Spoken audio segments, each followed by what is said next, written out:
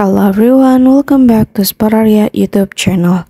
Okay guys, so in this video I'm gonna show you a tutorial on how to turn on power saving battery on Infinix Smart 8 easily. Okay guys, so if your cell phone battery is about to run out and you don't bring a charger with you, then you have to turn on the battery power saving guys.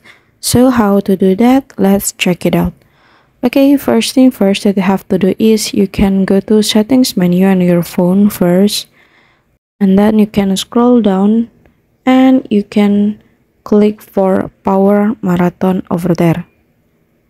And after that you can go to battery saving settings, and then there's battery saver. You can click and you can turn on the battery saver.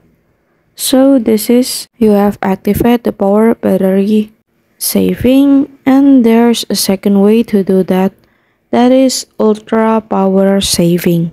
Okay, different from the previous one, ultra power saving is a feature that can only open 6 applications when activated, and this will reduce cell phone battery usage so it can save more. So here I want to add the apps, and I will add about Google and YouTube.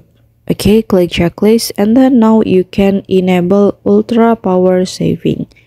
Click enable and then wait for a second. So yeah, this is ultra saving power mode.